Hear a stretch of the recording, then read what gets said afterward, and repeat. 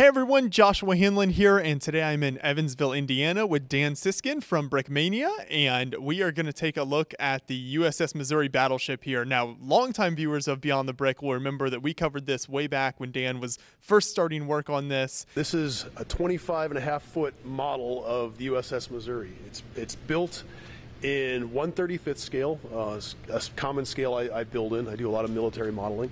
It's 3 months into the project. And then have given some updates over the years, so we wanted to give kind of a final update here because I think it's about as finished as it's ever going to get, right, Dan? Right. It's probably had higher states of being finished, but every time we travel, some parts fall off and needs a little bit of repairs, and this is sort of the state that it's probably going to be in for the rest of the duration, unless we can get it permanently installed somewhere and I don't have to keep repairing it. So. Sounds good. Well, then, if you want to take us through the ship here and kind of how it's set up right now. Sure. Well, right now, I mean, on this side of it, you'll notice everybody's in their dress white uniforms. So it's set up exactly how the ship was in September 2nd, 1945, when the Japanese government representatives came aboard and signed basically the instrument of surrender in Tokyo Bay, ending World War II. So this is the way the ship was, and they all had. If you look at pictures, they were all the sailors were wearing. They call them undressed white uniforms, and then they had all the brass. So you have all these officers down here. They are like basically representatives of all the Allied powers. You have all the admirals and generals involved. So MacArthur was there, Nimitz, Halsey, basically everybody who had a hand in the defeat of the Japanese Empire was aboard the ship that day. Mm-hmm. So fantastic. So that's a ton of minifigs then. So what else do we have in the ship here? Sure. Well, you will see this actually turned around. Typically this is set up on the other side. You'll see the guys in the dress blues, or the blue dungarees. This is like an actual work uniform with their like life jackets on. This is how the other side of the ship would be, on display. So the other side, you'll see how it was when they were in a combat situation. So we have all these guys with some brick arms actually made of some special shells for. That we can put in our anti-aircraft guns, which actually are now just coming out to be available to the public. So it's kind of neat that some of the things that we have on the ship are actually prototypes for things that are products that have turned into reality because of it. So. And you've got some lighting in here as well. Where all does that run through? Right. We did. Thanks to Rob from Brick Stuff. He set us up with a bunch of lights to really make the ship pop. We've had a couple of short circuit issues, so you see some of the wires outside. Usually that's tucked inside of everything. I will actually, next time this is in our shop, I will rewire the whole ship just because it looks a little schleppy with all the wires showing. But typically that's not the way it is. But it's all the running lights. You have the searchlights lit up, running lights. I want to do more, but like I said, it's just always a matter of having enough time to do it when it's the few times it is in the shop, because this is a big undertaking. Just setting this up to work on it in our shop takes about 45 minutes. Unpacking it from its boxes, setting it up. I mean, we can travel around with it and get it set up with a crew of people, but it's a lot of work. Yeah, I imagine it's a very large build. Now, one piece that you see a ton of on here are tiles, and I think with in this current iteration, you've tiled like the entire deck now. Yeah, there's not a spot on here. And there's a few places here and there where you'll see studs showing, and that's because it's not finished. So like the backs of the turrets, you'll still see the stud showings, but that's not really, people don't really notice it because it just blends in so well. So was it difficult to source that many gray tiles for a build of this size? I mean, I know Brickmania is a big company. You've got a lot of builds you're doing, but still, that's a lot of pieces. Yeah, there's probably 150,000 tiles on this ship, or maybe more, maybe like 200,000 tiles, just tiles. Yeah, I mean, it's a lot of going to pick a brick. It's a lot of bricklink orders, and yeah, it's just. It's not something that just happened overnight. There was like a year and a half of planning that went into this before I even started putting the bricks together. So, and believe it or not, we're actually getting ready to do our next big mega build too. So, wow! So you heard it here first. There you go. Brickmania will have another massive ship touring around. It will be. It'll be just as big as this one. So. Okay. We'll look forward to that. So then you've got down here's an example of one of the kind of bigger turrets on the ship. So talk about kind of the design of this and how that fits in. Well, obviously the turrets on one of these ships are just massive. This is like the size of a house, and it's built. I'll pull the top off. You can see how it's built inside. I had high hopes that I would actually one day be able to motorize all these guns, and I probably still can if I come up with the time. But you can see that it's hollow in there, and these guns would actually be able to depress into the turrets just like a real ship. Someday I'll get around to doing it. Mm-hmm. And it is built to travel, so we take these turrets off, and it just comes off. It's gravity holding it on, just like the real ship. See if I can get it back on in one piece. That's always a trick. Yeah. It takes a special skill to get the turret back on. But then the guns just pop right off. So with this, it's designed to travel. So. Yeah, so that's you obviously had travel in mind when you were designing this. Yeah, well, every section, I learned the hard way that you cannot build anything wider than a door.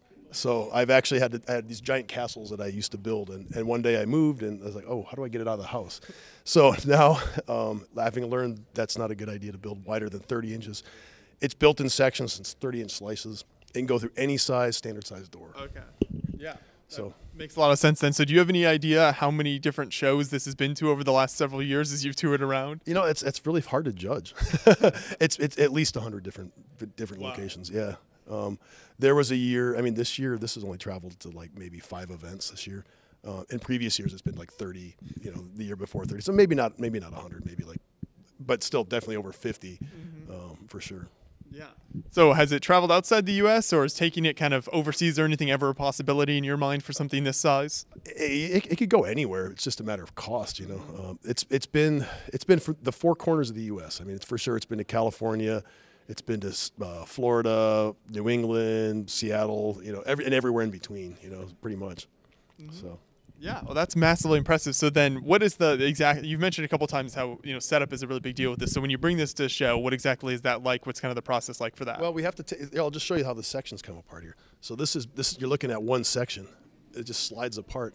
And we can pull the different sections apart. So you can see 30 inches. It's actually built to withstand just you being able to pick it up and kind of manhandle it, well, except the figures. But it's definitely built for strength. You could stand on this without any problem whatsoever. So you have all these sections. It's actually resting on its crates. So below this custom drop that we had made for it, there's 10 packing crates, and those crates become it's a stand when we're parked, on display. But when we're not on display, it packs up inside the base. Mm-hmm. So. And I'm sure a lot of that support comes from the inside structure there. So what's that like with the kind of columns and things that keep this up? It's a Technic.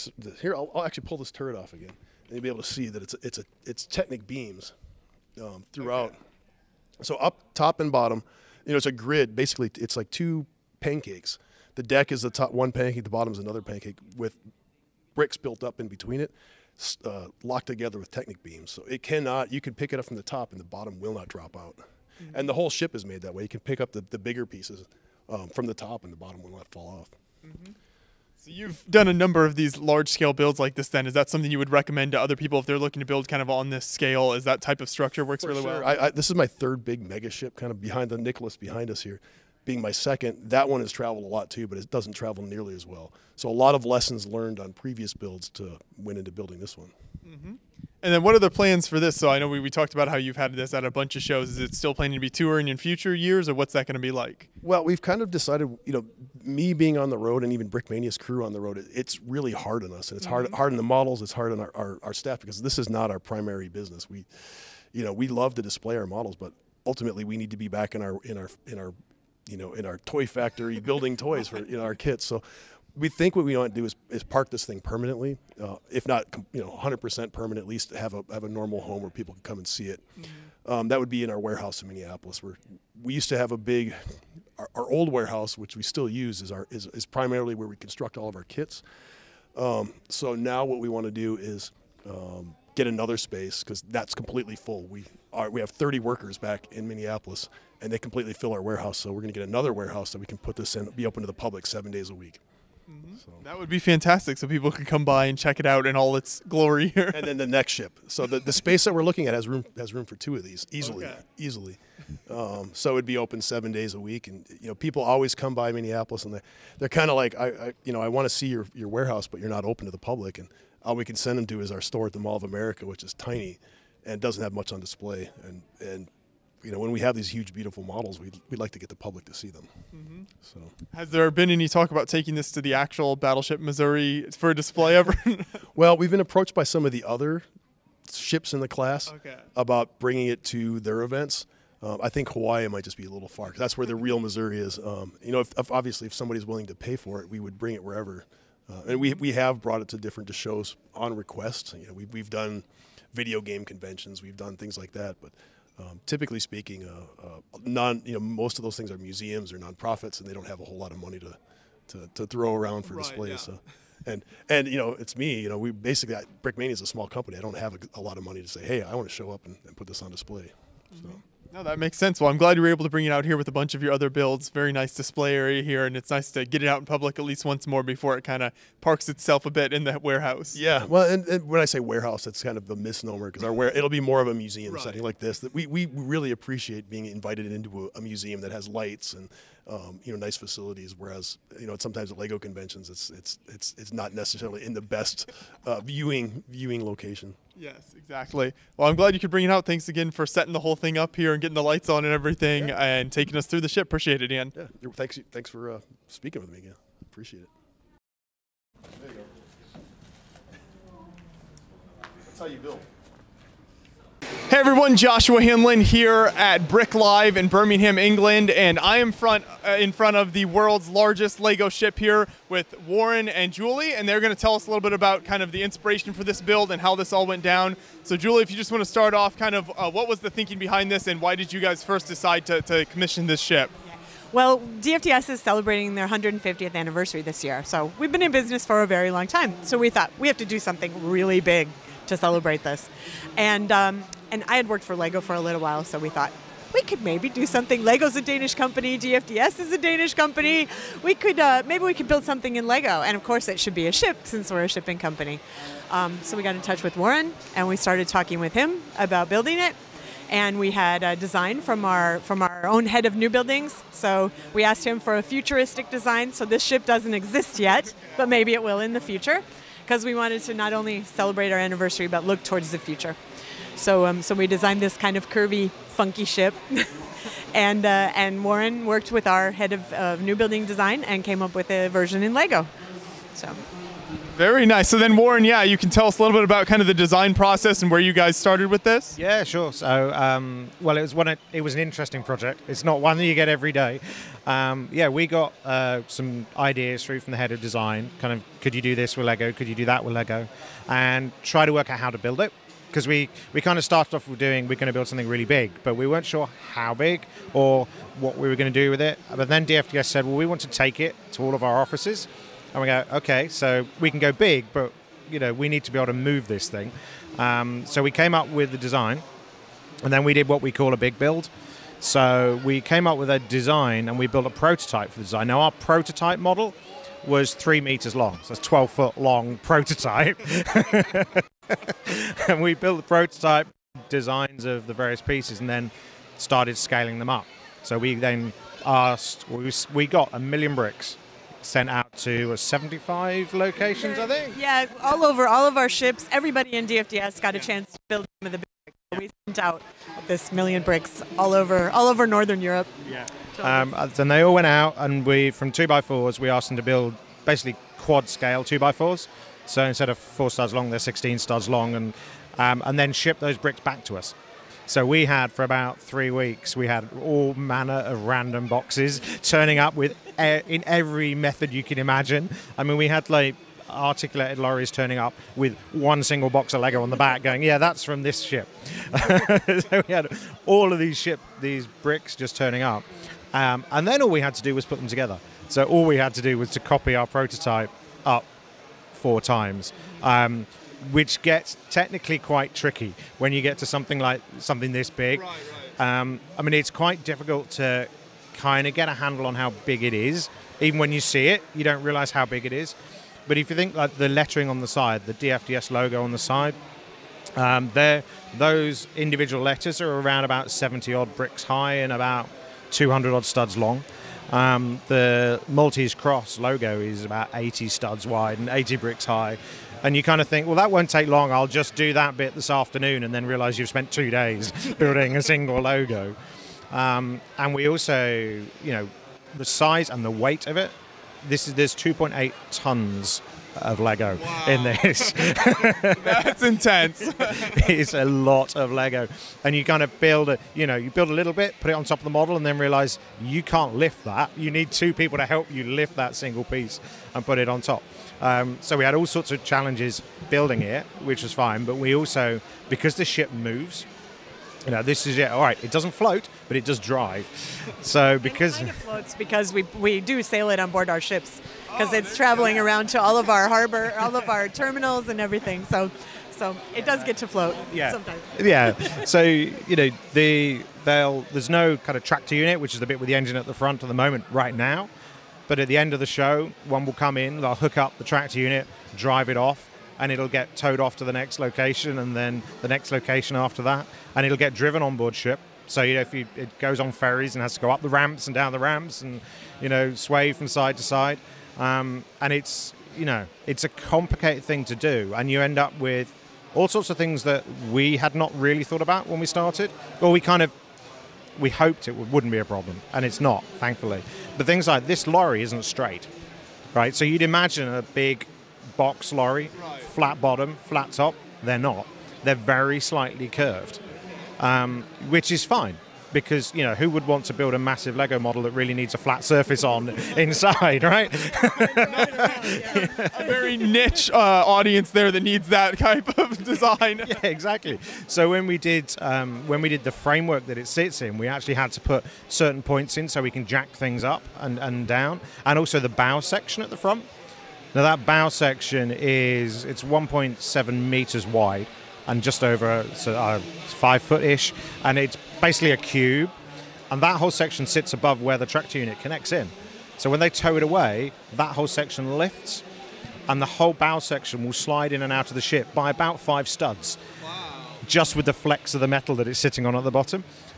So there's lots of really complicated bits like that. We had to kind of work out exactly what to do with the heat expansion, because we had to put steel inside it to make it secure to travel, but the steel expands at different rates of the Lego expanding, so there's expansion gaps in there, and you know, areas where you could adjust it and all sorts of things. So we're pretty certain this is the largest Lego model in the world that moves as a single piece. Wow. Right? It's smaller than the X-Wing, but the X-Wing comes apart for transport. This does not. So this is the largest, we think, the largest moving Lego model that's ever been built. That's incredible, and I think you worked on this with kind of a team of people, so you can talk about that, kind of the teamwork and how all that went down and what sections people worked on? Yeah, absolutely. I mean, there's no way, well, if you did this on your own, you'd be at it for years. You know? We reckon it was around about 900 hours to do the final assembly. Bearing in mind, we already had the big bricks done. And we had a team of 6 people working in a warehouse. We had to hire a warehouse to actually build this in because it doesn't fit in our studio. That's when you know you've got a good build, when you have to hire a building just to do it in. Yeah, exactly. So we had to hire a warehouse, drive this in, build a scaffold rig around the side of it so we could get to it. We had some cherry pickers in, some elevated platforms we can get to. And there's a team of 6 of us working on it, and it's kind of split up. So various people did different things. Kirsten and Fraser did some of the lettering, and Alistair did a lot of the bow, and I got the really bum job of doing all the walls. I was like, yeah, just build this wall. It's only 8 foot long and dark blue. And then we built lots of individual pieces, and then we realized something else as well. So we built the bridge, which is on the top. A guy built the bridge, spent a day and a half building this bridge, and we thought that's fine, and then went to pick it up, and it's like, not only can only a few of us lift it, we actually had to get lifting gear in to get it up there, to haul it up there, because everything is just so massive. And we also had there are some time lapses we did of the build, and you can see people working from the inside and the outside. So there's actually a secret way we can get inside this ship. So we can get on the inside and build a lot of stuff from the inside and look at any maintenance. And also there's a couple of spares in there. It's just a few. A couple of boxes of spares. So it ships with all the spare parts and the tools and things like that if we need to do it. So we had to plan that as well and gain access to it, which is from the top, which really scares people if they don't know it, because I know where you can walk on this model, and lots of people just see us walking over the top of it, but it's strong. It's a pretty strong build. It looks like it would be. So you mentioned the steel. Is the steel what's actually keeping it together in there, or is that just to kind of make sure it doesn't like fall apart? Like, could you take the steel out and it still stay together, or is that really what's keeping it all together on the inside? If you didn't have to move it, it wouldn't need the steel. So it does have a steel framework in there, so it doesn't. So you can move it safely. But the main thing about this is because we had 7,000 people building big bricks and we put the big bricks together, this is not glued. Right, so largely there are little bits of it that we did have to glue. The mast right at the top is very fine and some pieces, but it's largely completely unglued. So really what the steel is doing is compressing the bricks and stopping them coming apart when we move it. So if it didn't have to move, you could do it without steel, but I wouldn't be standing right next to it if that was the case. Understandable, yeah. You want want this thing falling on you. No, it's a long way up there. It really is a long way. And so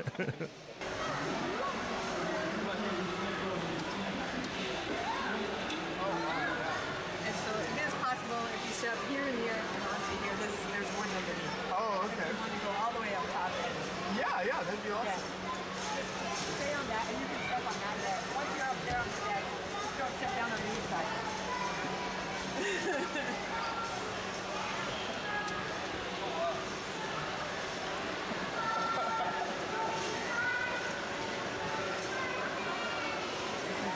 You can do a selfie on the world floor and just leave it real quick.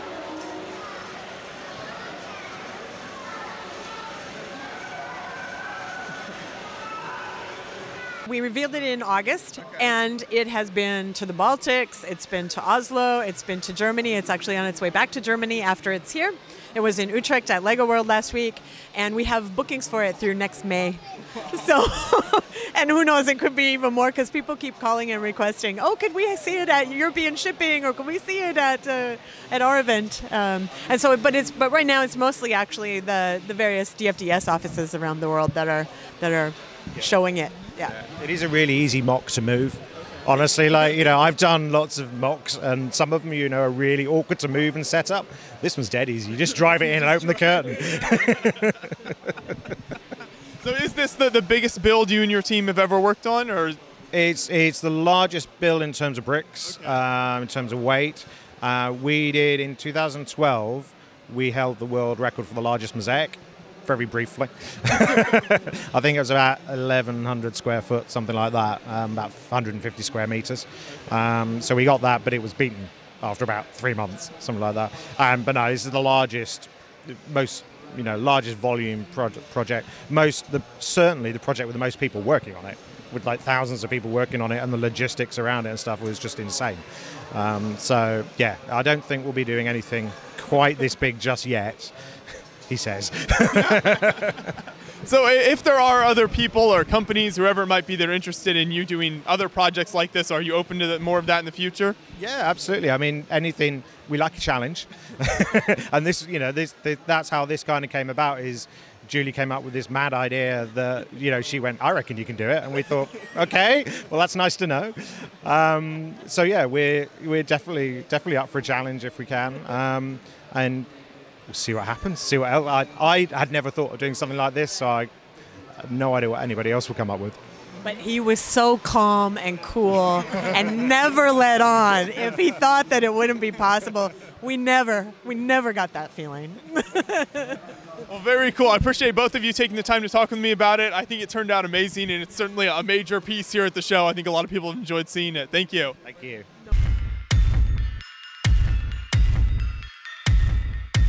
This is a raw production of the USS CVN-78 Gerald Ford.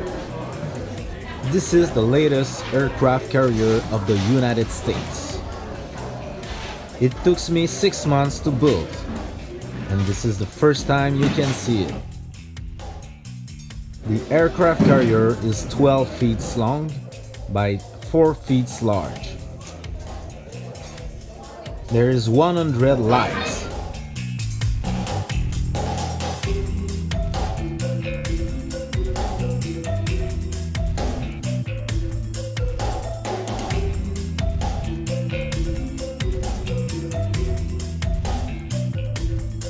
There's 3 remote elevators, power with Legos only. It works with a remote. So there's 4 motors on each elevators, connect with gears.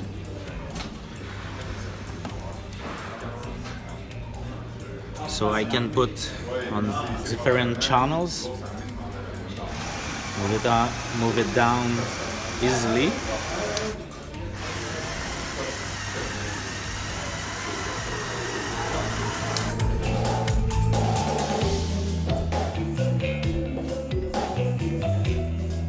There is 10 sections and I used 40,000 pieces, including more than 300 8x16 tall black plates.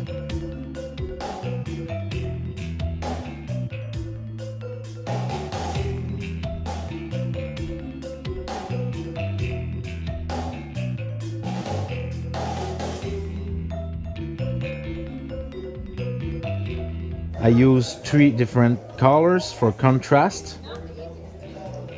Sides and tower are in light blush gray, planes in dark gray, and platform in black.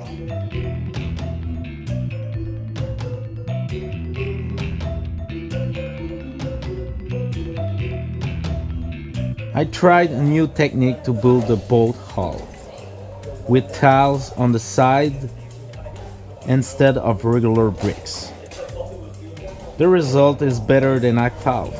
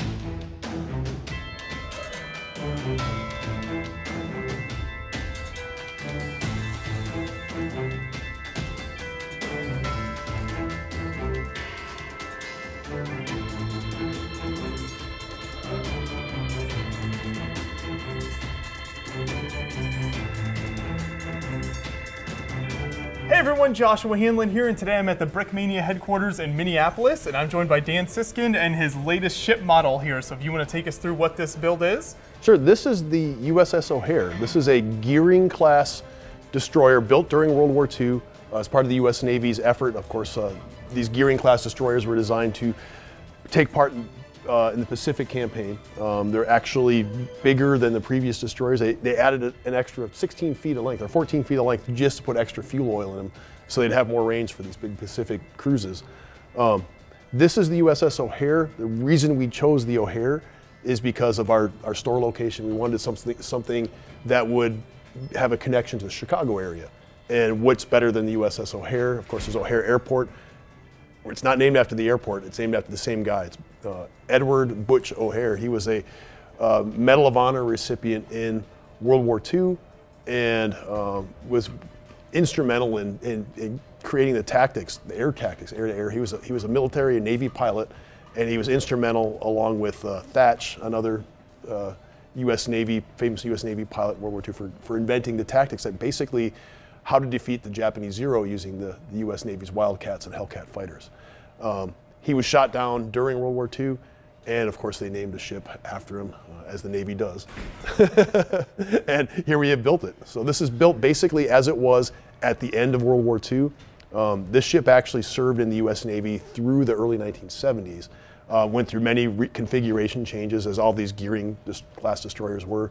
They were very modern for their time, very large destroyers, and this model represents that in its kind of heyday when they first built it. So it had quite a long career then, even after the war. Oh yeah, like a 30-year career for sure.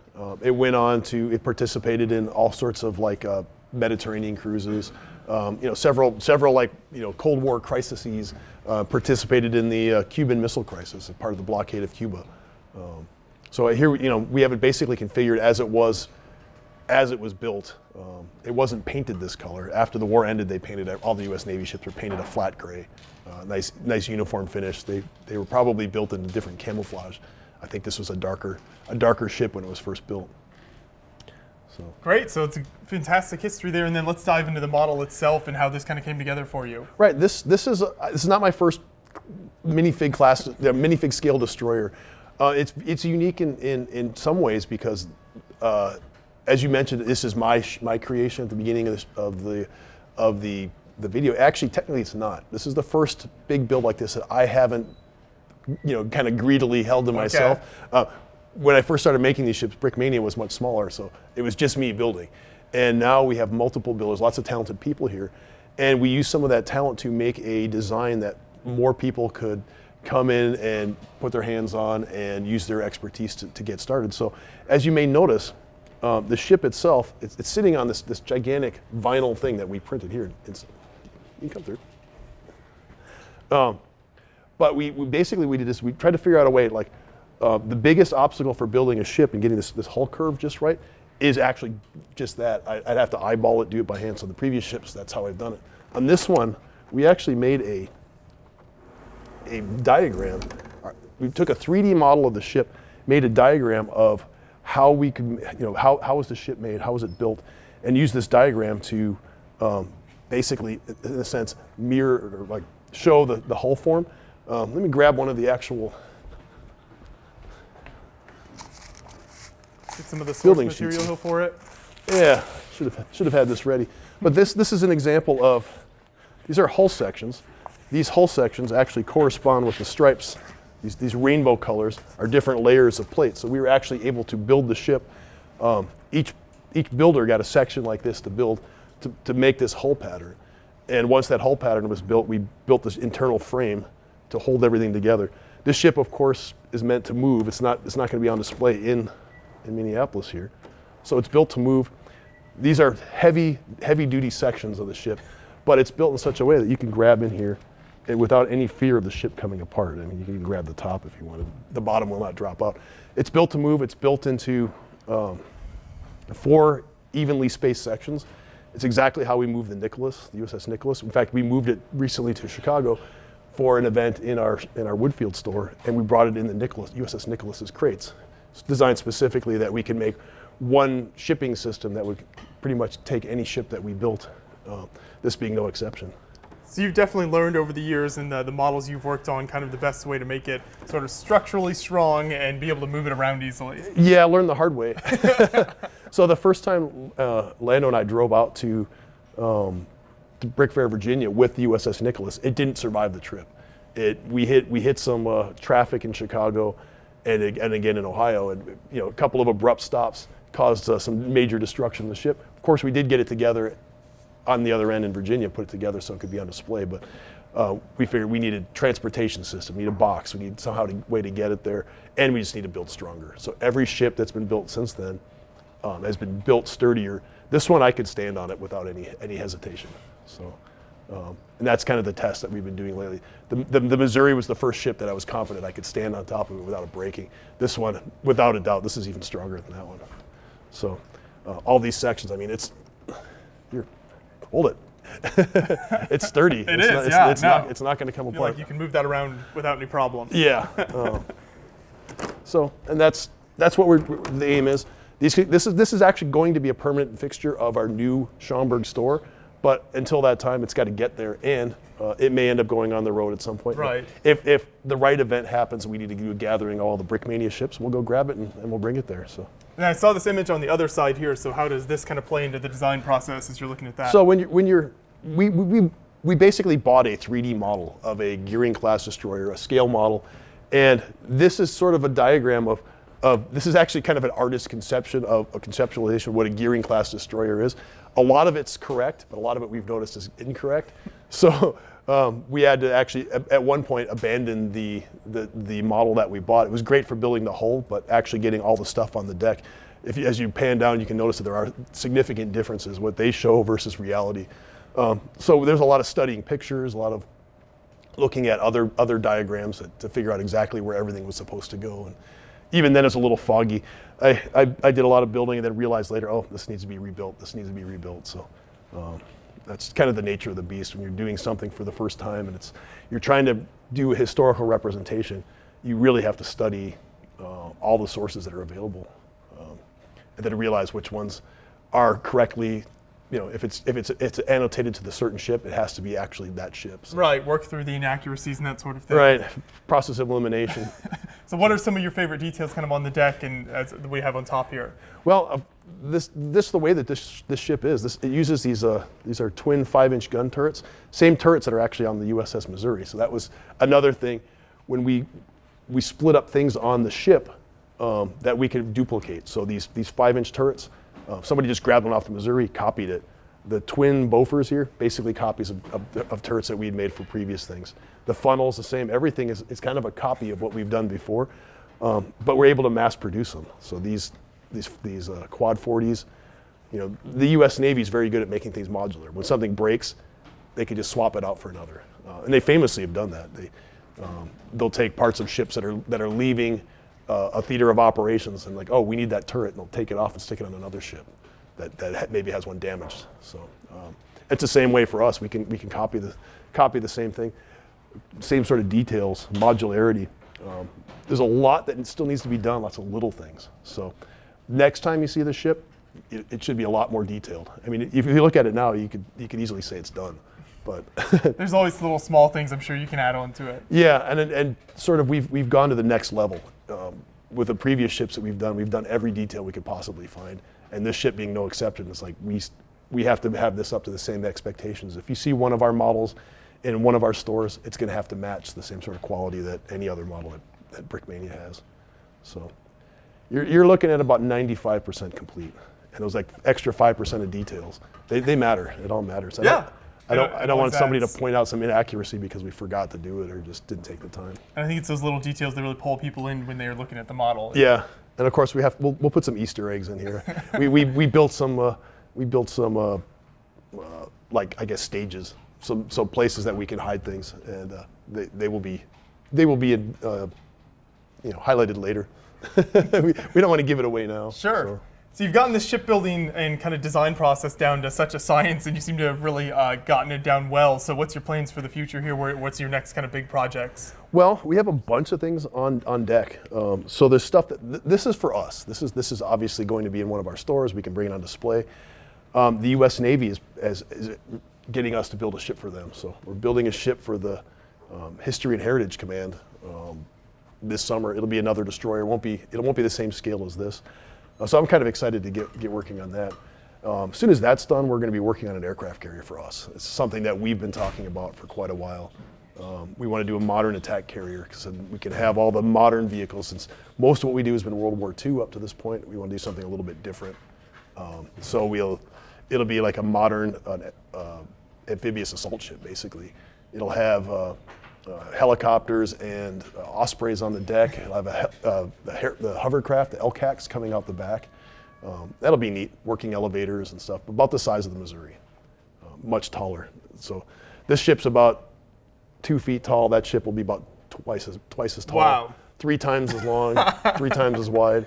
So this whole island that you're looking at where we're building this on will be one big aircraft carrier. And it'll be hard to walk around in here. That will be an impressive model, so we'll look forward to that. Yeah, that's hopefully we'll get started on the fall. So. Well, great work. Thank you so much for taking us through the ship here, Dan. Always love seeing your large models you guys build. Yeah, look forward in our new Schaumburg store. Whenever that's open, that's when this will be appearing in the public, or maybe at an event near you. You never know. Well, thank you. If there's submarines that need to be chased away, U-boats, whatever. It'll make an appearance. Yeah.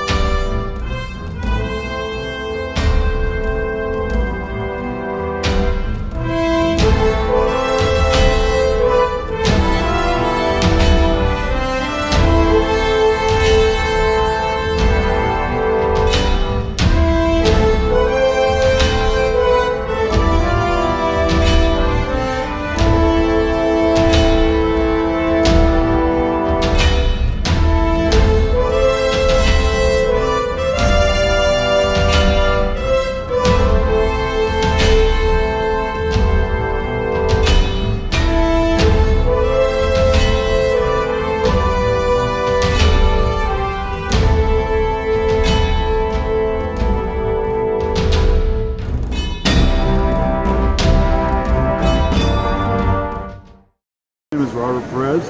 I'm the builder of the Lego Sea Cow here, and the reason for building this is I want to make this cow right here look small on board the ship. And most of them New Mexico rug, so as long as we go down here, okay, all the rigging as you see up on board the ship here, it actually all works. If you want to lower the yard arms, you come down here, if you come down below here at the mast, you can untie it there, and then it will loosen all those sails, and then you can drop the yard arms down. If you want to raise the sails like I have up here on top, you can actually fold them up, tie them down. If you want to loosen them, all you do is pull the string right here, and the sail will fall down. What I like is, I love minifigures, so that's why I have 1,000 minifigures here. Actually, it's only 441 minifigures on board the ship right now. My son gave me the idea of putting the ship inside of the Sea Cow here. So this drawer here actually go in, and then you can just pull it back out, and it hangs by itself.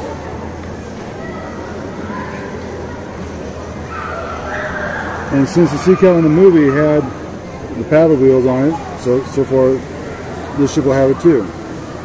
The front end is to scale from the movie. I actually counted all the bricks and how many bricks down they were, all the angles. So we got that. We got David Jones over here playing the organ in the Goonies set. You see a lot of minifigures from different sets on board here. Coming towards the back here, we have Spike in his cage. Good spot for Spike to be.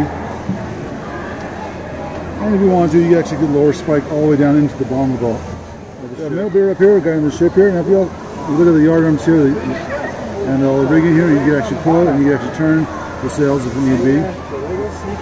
So the first deck here, what we're pointing to, is the captain's quarters. You got MetalBeard there when he was young. Over there. In the treasure chest we have Lord of the Rings, Death Star plans, there's the Lost Ark, and David Jones's heart.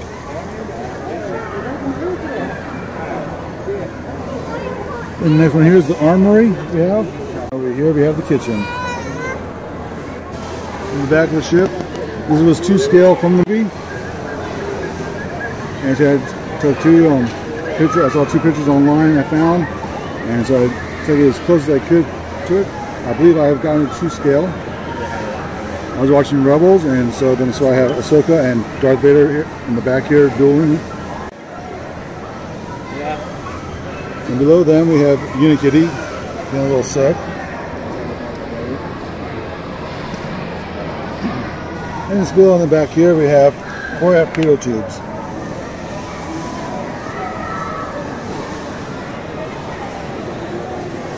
And then we have the kitchen down here, so we have the cooks down there, and you see Jar Jar Binks over there.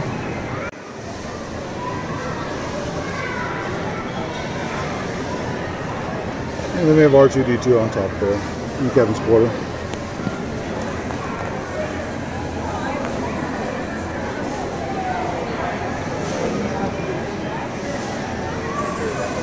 And on this here, we got all the cannons firing.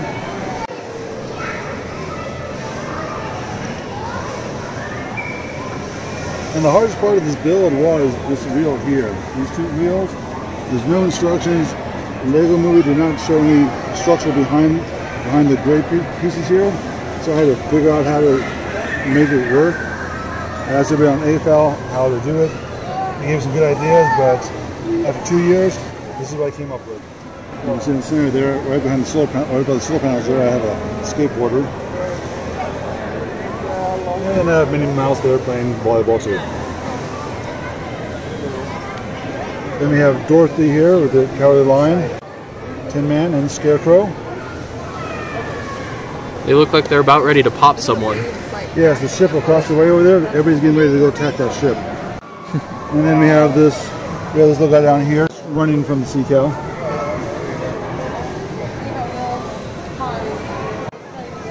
And out of all this, only 2 pieces are glued together. It's just because of the tension on the rigging here, which is these 2 pieces right here. I had to glue them. But beyond that, everything's done by clutch power. Oh, wait a second. This turns. And my son thought it'd be funny to put ice cream cone on top of Spider-Man's head. Where was Spider-Man? I just lost him. On the stack. Oh, yep. There he is.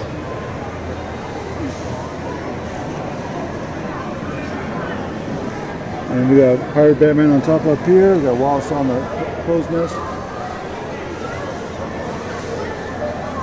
Jim Beute, hard luck guy again. This is the CVN-78 USS Gerald R. Ford.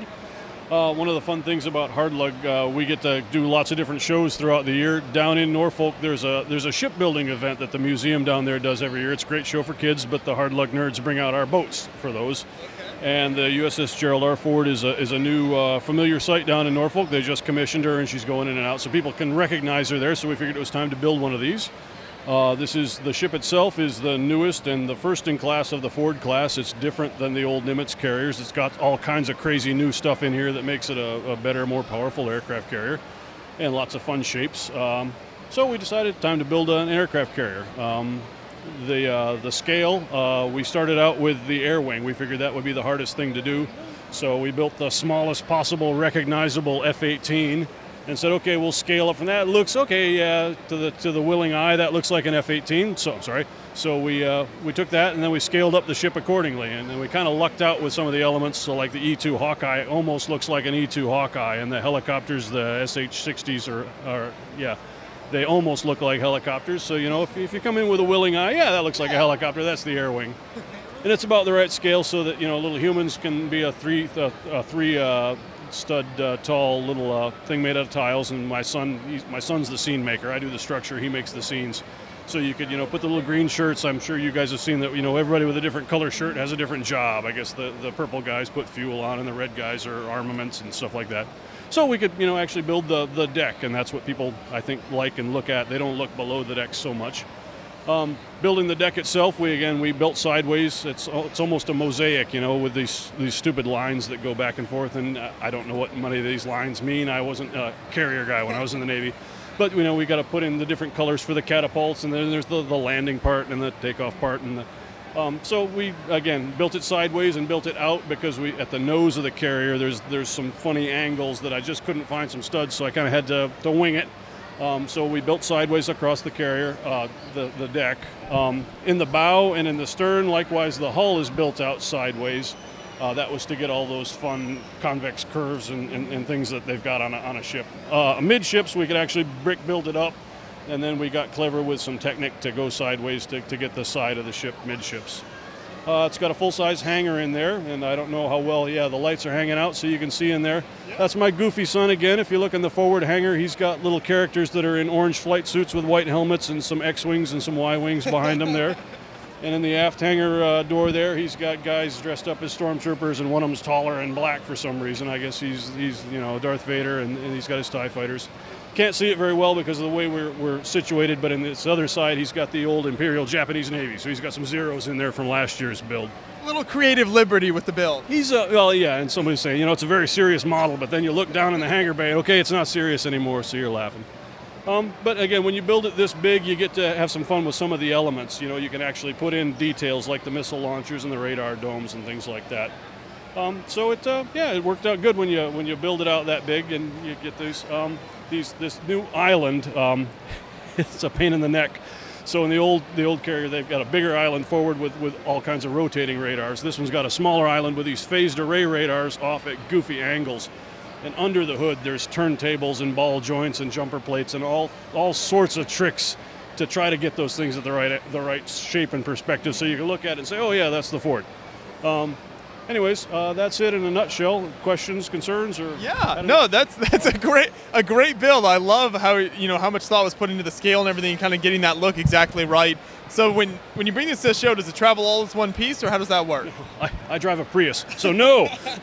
The flight deck itself comes apart. In fact, you can see there's a seam in the middle, so there's some. You can see where that's bulging. So again, we had to build out sideways. So the flight deck is two halves, and then the midships is one big section. And then there's a part for the stern, a part for the bow, and that worked out well because they're built different ways. The back end is again sideways built. The front end is sideways built, but the middle is built up, straight brick built, studs on top. So yeah, 5 pieces, actually 6 if you count the island. It comes off, and you travel with that if you want. So that's about that. And then you won a trophy as well. I want to point that out. So congratulations on that there. Thanks. Yeah, this is a tough room to win a trophy, and I wasn't expecting it. I'm proud of the build. I think it's pretty cool. But there's a whole lot of cool builds in this room, as you know. You've talked to a lot of the other guys. So yeah, it's kind of cool. Definitely. Congratulations on that. It's a fantastic build. So thanks for bringing it out to the show. Appreciate it. Right, thank you. I'm Eric Johnson, and basically a year and a half ago, I thought, it would be kind of fun to do a sailing ship. It was the first time I wanted to do something kind of the quality of BrickCon and just see what I could do. And so I found plans online for this ship called HMS Enterprise. It was a frigate from the 18th century. It actually has interiors. You can't get to them anymore, but you can see them online if you want to. There's lots of pictures. So it has all the different decks and cabins and fittings and everything. And I just built up the hull. The rigging was an interesting challenge. The sails are fabric. But there's no metal pieces or rods or anything. It's all... Actually, I found out rigging is surprisingly effective at doing its job and keeping things straight. There's a reason they built ships like that for so many years. It works. And I learned an awful lot about what all these ropes do, so that was kind of interesting. So Yeah, a lot of fun. Then it got a little lonely once I'd finished it, so I made a little smaller ship to go with it. Originally, it's sort of a privateer from the American Civil War, Revolutionary War, because the Enterprise, that was what it did. Most of the war was patrolling. I kind of thought, oh, battle, kind of, you know, same old, not very madness-oriented. So then I decided to change it into a fire ship. That was one of the events of HMS Enterprise career, was when the Spanish fire ships attacked at Gibraltar. So that's what I ended up displaying. You have the little Spanish crew trying to get away in heavy seas while the British are trying to come over, put out the fire, steer the fire ship away, alert the rest of the fleet, etc. Yeah.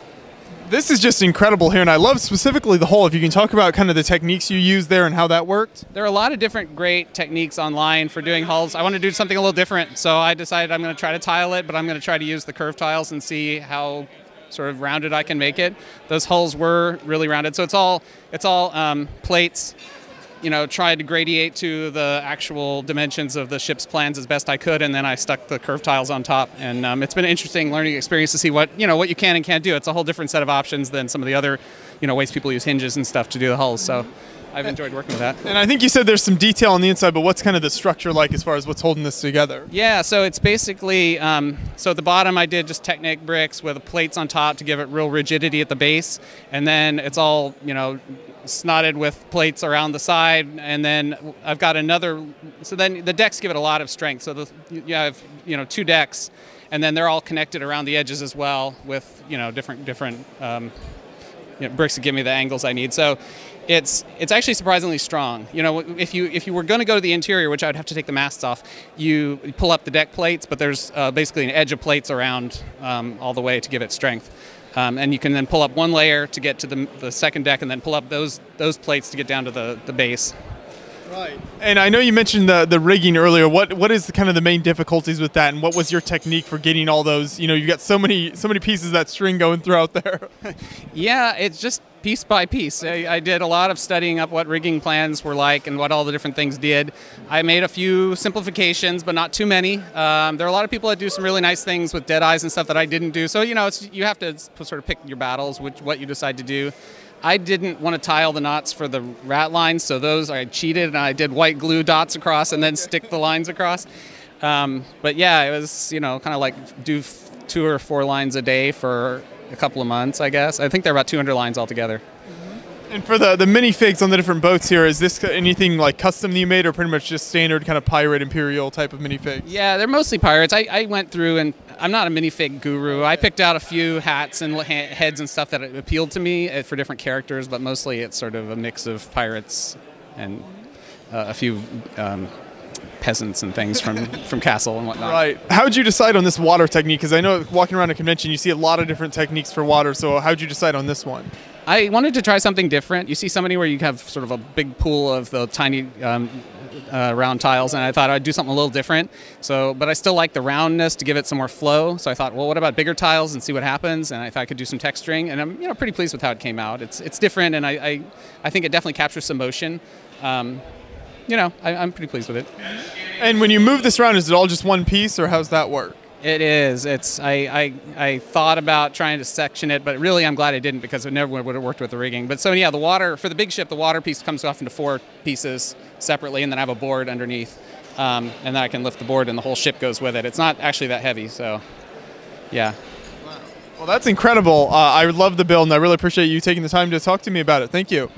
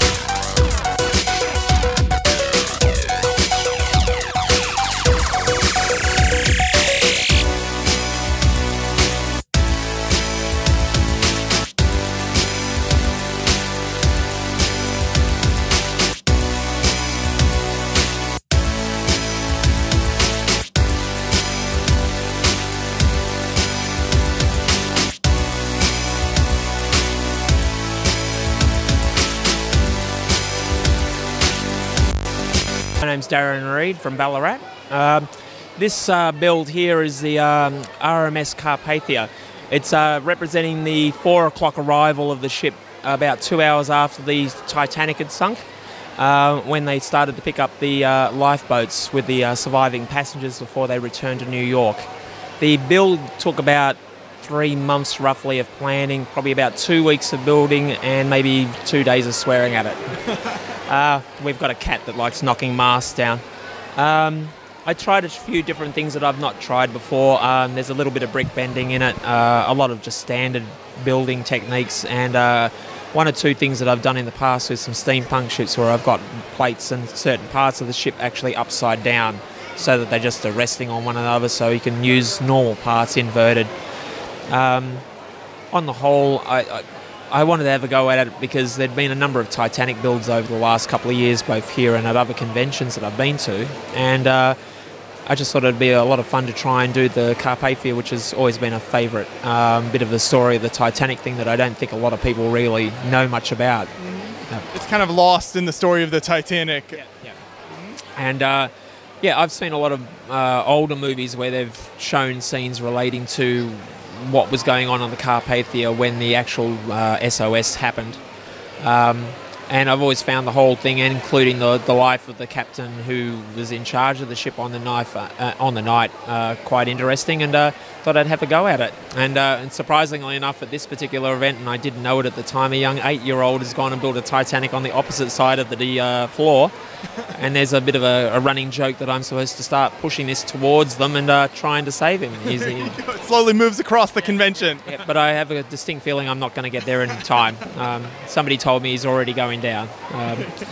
So when you started working on this, as far as like source material, were you looking at photos of the ship, or what kind of stuff did you have to base it off of? I had a number of historical, basically a lot of books that I've got on the subject, including the one that I've tended to read the most, which was The Night to Remember, which I've always been a fan of the original movie from the 1950s, which is where I got interested about the Carpathia, because it was the first film that I think they did on the Titanic that I can remember, where they actually had scenes relating to the actual Carpathia and its crew and what was happening. But I spent a lot of time looking at artwork that people had done of the same time period of the morning, showing similar sort of scenes. My biggest problem, of course, with this build was that I didn't have enough Lego to really go and do the base of it. So I decided to go with the material that I've gone and used to give that feel of like wide open spaces. Like most of the artwork shows it in a fairly open area with some icebergs in the background. So I was trying to just recreate that sort of simplistic sort of look to it, but also made it easier for setting up. And you know, I've talked to a couple of other Titanic fans this weekend. I've had a lot of young kids coming up who actually knew what they were looking at, which was a surprise for once. And then of course we've got trying to make sure that there were a right number of lifeboats for the time which I was setting it in, because this is about 10 to 4 in the morning, so not all the 12 lifeboats or so that were supposedly found were there at the time. So yeah, keeping it busy. Yeah.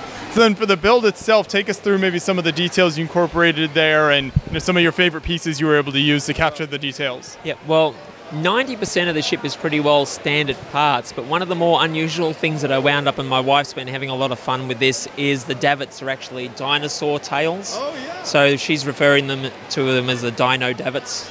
Most of the liner is pretty well standard parts. I was lucky enough to have about 1,000 of the little 3 by white lightsaber pieces to be able to do a lot of the smaller detailed struts and that.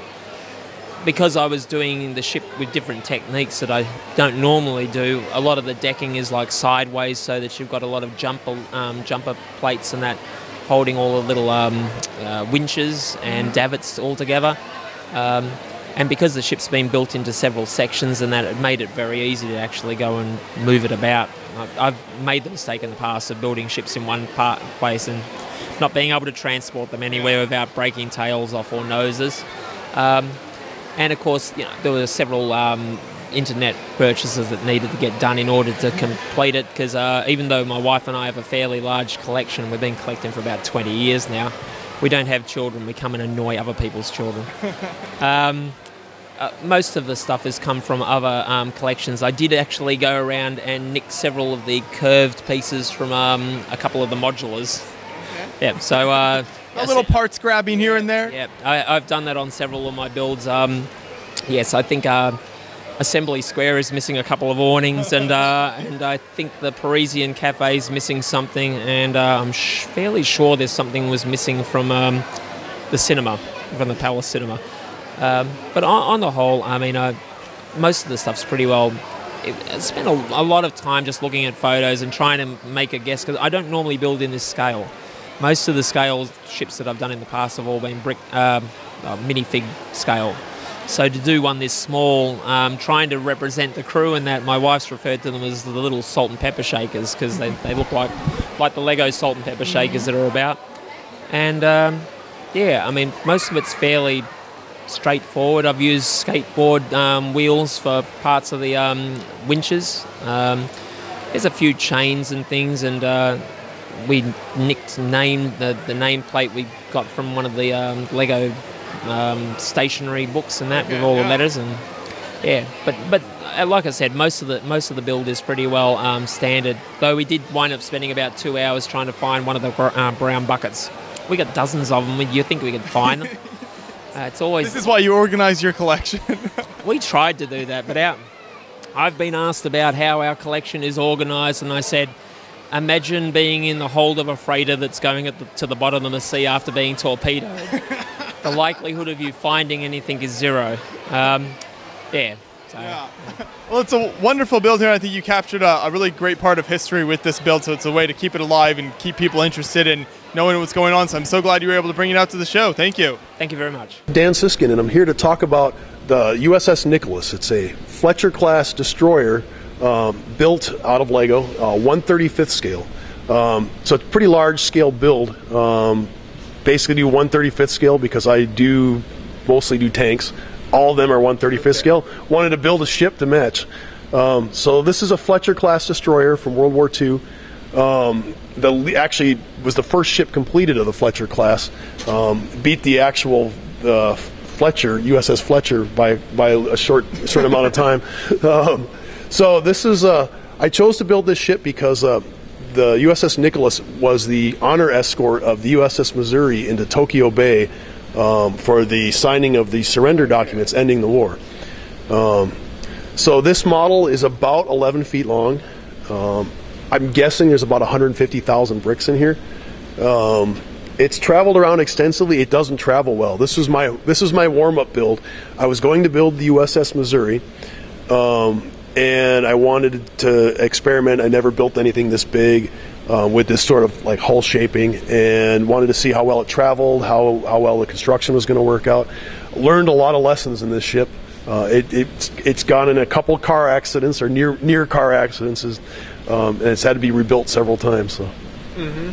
Yeah, and it's a really great chip, and I noticed you got the lighting on there. Sure. And are these minifigs custom you made yourself? They are, but you can't tell. They're wearing life jackets, but they are custom printed figures. Here, I can pull one apart here. So if I can get them off the ship. Here, I'll take one of these guys. So, kind of have the luxury at Brickmania when we want to get our own guys printed. We actually get a local pad printer to do it. So these are custom printed U.S. Navy sailors. So U.S. Navy dungarees. This is actually our first generation. We have a newer version of it out now. But we do sailors. We do them for the Navy. We do them for museums. Oh, okay. So these are our own product actually. Yeah. Very nice. Of course, brick arms, helmets. The vest is a standard Lego piece. So everything on here except for the helmets is official Lego. The lights are not, though. They're from Brick Stuff. Which I have to mention them because they graciously gave us the lights to light the ship up and program the Morse code and the signal lamp for us. Mm-hmm. So. Yeah, and those lights make it, really just that much neater, when you see those. Sure. We have lights. We have a whole bunch more lights we're going to add to this. So all the other things that you see on here will all light up. There's eventually.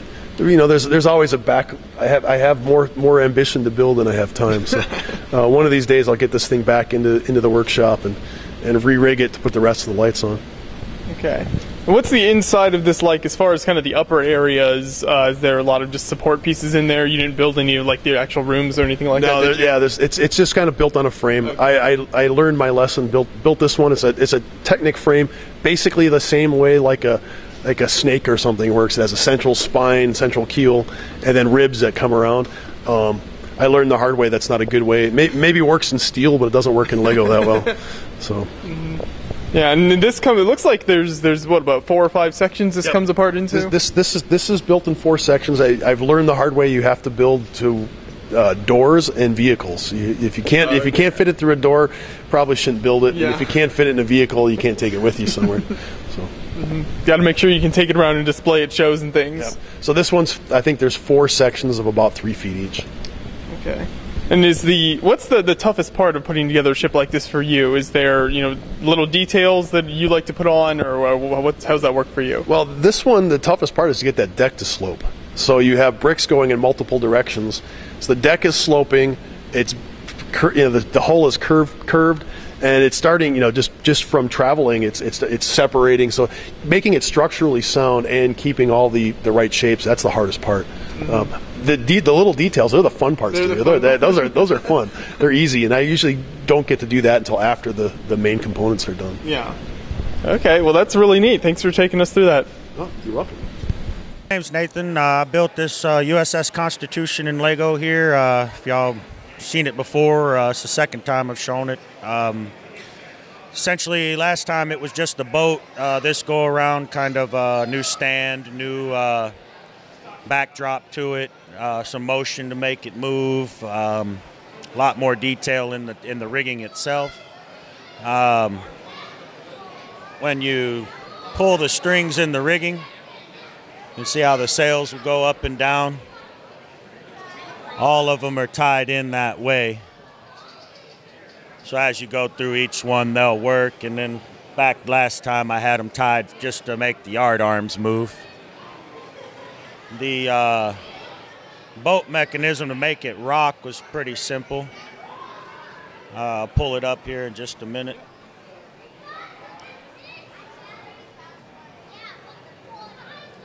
I just got a simple little camshaft lobes hooked to a worm gear box and little motors, so nothing too fancy. And then tiles and stuff create a cradle for the boat so it doesn't push it too far away. And aside from that, nothing too hard.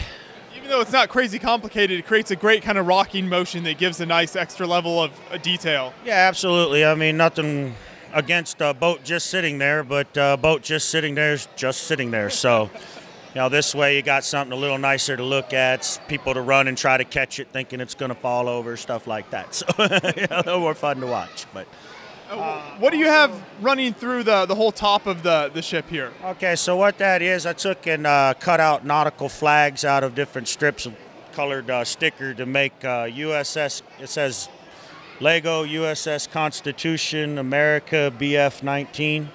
There's a little legend in the book here. The boat's listed in the history category. So I went ahead and built some plaques that kind of talk about the battle record and the specs from the boat itself, how long it is, crew served on it, that kind of stuff.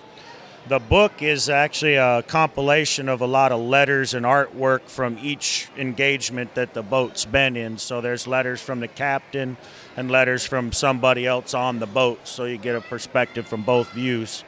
But now we got a little history report with the Lego contest there. And other than that, that's about what's new with it. What about the larger scene you kind of added around it?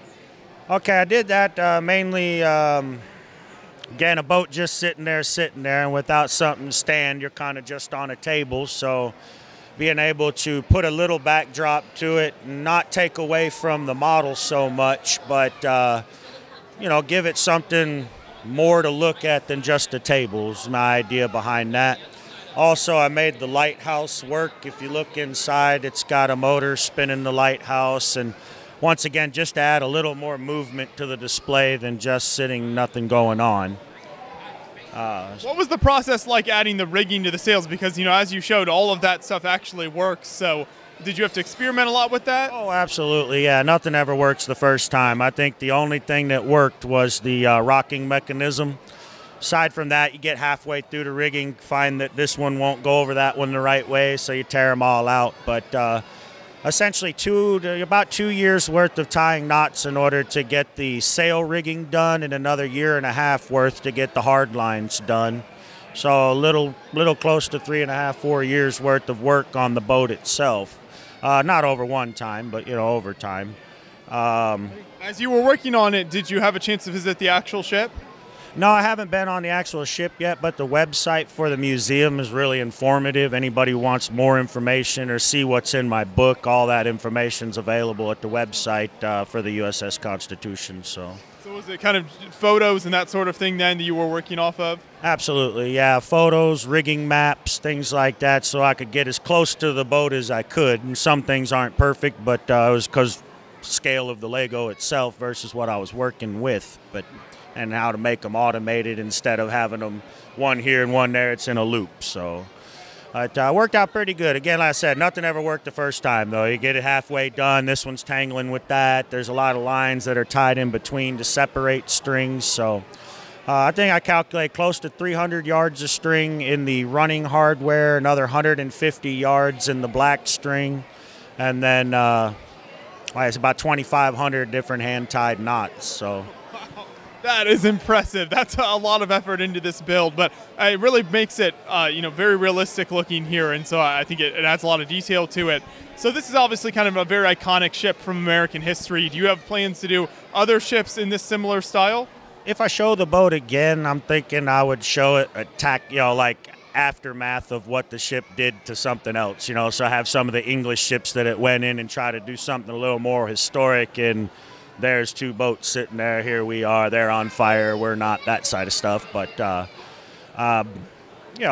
history's been astounding. When I started building the boat, I learned about the rigging of it. And, once I started digging into the history, it got so interesting that, it was hard to put down what I was reading because it was so fun to learn about it. And I say it's a really, really interesting history. It's still active in the Navy today. Still manned by naval soldiers. It's the only ship in the Navy that has ever been fired on and is still in active duty. There's from 1700s on to today, and it still floats is amazing in its own right, But it really is an incredible piece of naval history here, and I think you captured it really well, so I'm glad you could bring this out to Brick Fiesta and keep updating it and making it more impressive. Thank you so much. Thank y'all for showing up. Thank y'all for coming. I really appreciate it. Hi, I'm Julie Vandermeulen. So I built HMCS Haida, 10-foot-long tribal class destroyer. So this model, I guess the whole thing started back in 2008. This is actually a museum ship in my hometown, and I got a job there for the summer. So way back then, I really wanted to build this model. It was completely unfeasible in terms of parts and size, and I didn't know how to do stuff so well. So I built a whole series of ships until I finally had enough parts and I knew enough how to build ships to get to doing this large one. Okay. Very nice. You want to point out a few of the details on the ship, the main sections and things for us? Yeah, so one of the cool details is the torpedo tubes. It all swings out. These are roughly accurate to scale. It's all minifig scale. And then I have the boffin guns and the various other weaponry. The funnels are really neat. It was a case of finding exactly the right slope to get that angle. It's really complicated. I got really lucky on a lugbook order getting the right parts a few years earlier. Yeah, and there's the little tiny boat here, the motor cutter. That was probably about a 2-hour build. I just quickly roughed it out. I've done this slope with tiles for the bow a lot of times now, so it's just second nature almost to do that. The most difficult part to build is the mast here, because it is open lattice. I don't get to hide anything like I do with everything else, and there's no good angles either. It's all weird, not 90 degrees, which makes it really difficult. Yeah. And so all the details here, like you can see in the bridge, is all different parts. Those are all as accurate as possible to the real thing. So there would be a compass and the thing they use to tell the engine room what the speed is. Yeah, so it's all extremely detailed because I have access to the real ship, so I took pictures of everything. And yeah, it's designed for minifigs, although I haven't added very many. So in terms of, it's really big, so people will ask, how do you transport it? Well, it comes in sections, so here's one section, and you see the inside is all made of Duplo. Get some good structure going with the Duplo. Yeah, it saves me a lot of parts, and it makes it much more rigid. And then I have, the only non-Lego parts in here are the LEDs inside. Some nice lighting going on in there then. When you start on a build of this size, you know, this is a pretty massive building, 10 feet you said, where do you start as far as like planning? Do you like sketch it out, or what do you do for that stage? So first thing is I found a lot of drawings of this class of ship online. Unfortunately, there's two different types. One's 10 feet shorter, so I didn't realize that until I had already found these drawings and then had to restart. But yeah, so I got lots of pictures. I visited this ship. And then once I got my drawings, I first start with rough out the bow and the stern in brick, and then design the rest of the hull in LED, because it's really, really fragile to try and just do this in parts. So then once I've got the LDD of just the hull, I put that together, fill in the interior structure, do the top side, and then add all the details on top. No other drawing or other planning than that. Very nice, and I noticed here that you're won the award, for nominated at least, for Best Mega Creation, so congratulations on that. Thank you. Very cool, and thanks for taking us through the build. Appreciate it. David Tapia. This is the Green Mermaid. My daughter named it. We actually didn't have a mermaid on it until just the other day, but it does come apart. It's fully modular. We got in here, we got the captain's cabin. Doing a little bit of navigation, making sure they're going in the right direction. Down here we have the officers area. Little guy napping. That was a last-minute build, so it's not perfect. Got a dog chasing the cat around. I love the tiled floors in there. That's that nice kind of fancy detail to it. Yeah, that was a last-minute throw-in. I had extra tiles. Wanted to do that. This pops out here. We've got some storage area. Little locked up chain gate, make sure nobody steals anything, keep them honest. The galley and mess area. Making some fish stew. Yesterday was pickled pork. These sections here do pop off. So you can see the cannons underneath. And under here, under the boat cover, there's one of those little rowboats. Yeah, and all the sails are custom, based off of Lego templates. Also for the hammocks, those are based off of one from the Friends line. Yeah, that's incredible. So much detail in there. So is this design based off of any particular real ships, or just kind of something you came up with in your head? No, just kind of because something I came up with in my head. I always wanted a ship as a kid, and then now that I'm an adult, I want to build it so that my kids can play with it. There's access for the minifigures everywhere in there. And I like how it comes apart. It's fairly sturdy. There are just little bits and pieces that need to be tacked back on every once in a while. Mm-hmm. And talk about kind of the design process with this, because obviously a ship has a lot of interesting angles that isn't always easy to achieve with Lego. So how did that come together for you? I knew I wanted to do a double-decker that came apart. I started off with like one hull piece shorter. Originally, there were guns on the bottom and on the top. Figured that wouldn't really work with the waterline and everything, so I moved them up to the top. Overall, it took about a year for the whole design process. But this most recent rebuild was about 8 hours spread over 3 days, so a lot of work in there. Yeah, definitely. What would you say is the hardest part of achieving this design for you? I would, like you said, the angled areas up here in the front. We got the Lego hull piece, getting that to work with double layers. I'm still not happy with it, but it's a work in progress anyways. And then back here for the curved hull pieces, or sorry, the curved areas, just getting the angles right with these bricks here, and making sure everything fits. Some of it is illegal, some of it's legal. It works. Yeah, it all fits together in the end. Well, that's so impressive. So do you plan to expand on maybe a larger fleet in the future or more ships? Oh, this is the one that I brought with me. There are more at home in boxes and stuff, but yeah, we'll probably expand a little bit more. There you go. Well, thank you so much for taking us through the whole build here. There's so much fun details to look at, so I appreciate it. Thank you. Absolutely. Thank you for coming out.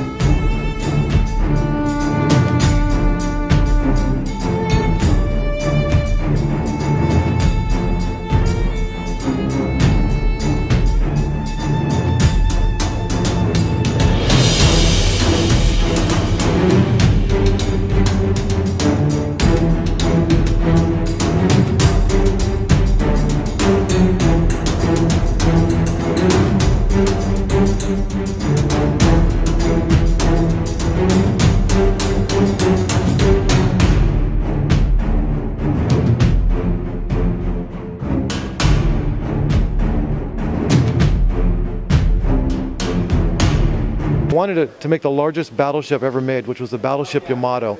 And once I made it, I did more research. What happened to it? Well, it was on a one-way mission before the war ended, and this destroyer, this Japanese destroyer, was with this battleship during that engagement, and then planes from the carrier helped sink the battleship. So that's what I wanted to capture and wrap everything around. So now you see the planes dropping their torpedoes, attacking the carrier.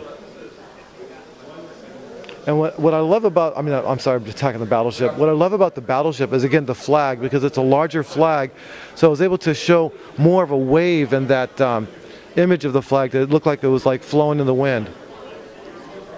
And then again, the bow wave, these big ships would punch their way through the water, so I wanted to capture that moment too.